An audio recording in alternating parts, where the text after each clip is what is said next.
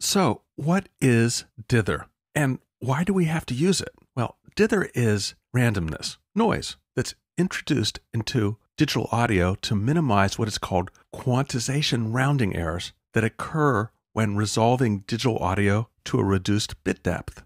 Wow, that's a lot of words, right? But if you remember that original graphic that I did about bit depth, remember? In this case, let's say we recorded in 24-bit, which gives us about 17 million different amplitude levels.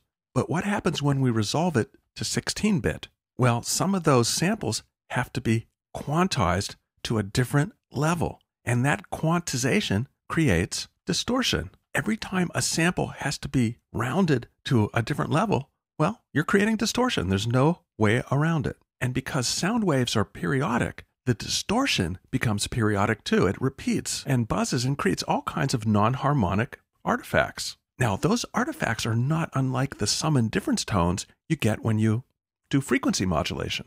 And it's really what you're getting because the frequency of the artifacts in the sample rate are modulating with the music. Dithering diminishes the repetitive rounding errors and replaces them with random ones. Noise. And noise, to our ears, especially in music, is really less obtrusive, and at the same time helps mask the rounding errors themselves. I mean, think about it. Would you rather listen to a high-pitched sine wave or the ocean? Well, I'd go for the ocean. And guess what? There's the ocean now. And remember that footprint in the sand, right?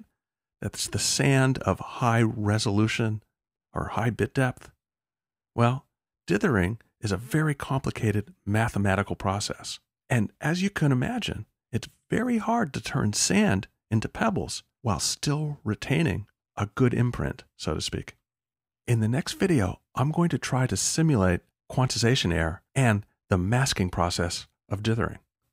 So don't go away. This is going to be pretty cool.